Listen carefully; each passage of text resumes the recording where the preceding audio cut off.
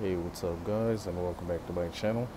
And on today's video, I'll be scratching a brand new $2 bonus cash ticket from the Florida lottery.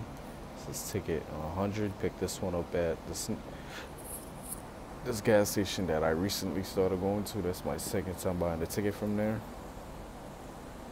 You can win up to 11 times, fingers crossed. You have to match your two winning numbers to these 11 numbers, so you can win up to 50,000. Hopefully one day I can get that, get the money symbol over here, and you win whatever's next to it. Get the $20 symbol, you win 20 automatically. I haven't got that neither. Most that I won on this is $4. It's the most. The odds is 1 in 4 out of 37, so the odds is pretty good on these $2 ticket. I'll be using my good luck point. Hopefully it can give me some luck, guys. Fingers crossed. I'm thinking about buying this book, probably from Public or Walmart. So I'm this close to buying the book. Alright, so let's see if I can win my money back on ticket 2. Ticket 100. The brand new $2 bonus cash, guys. The two winning numbers are 17 and 1. So let's see if we can match that.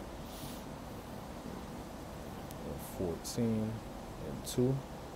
One off from the 1. We have 11 and 8. We have 4 and 5.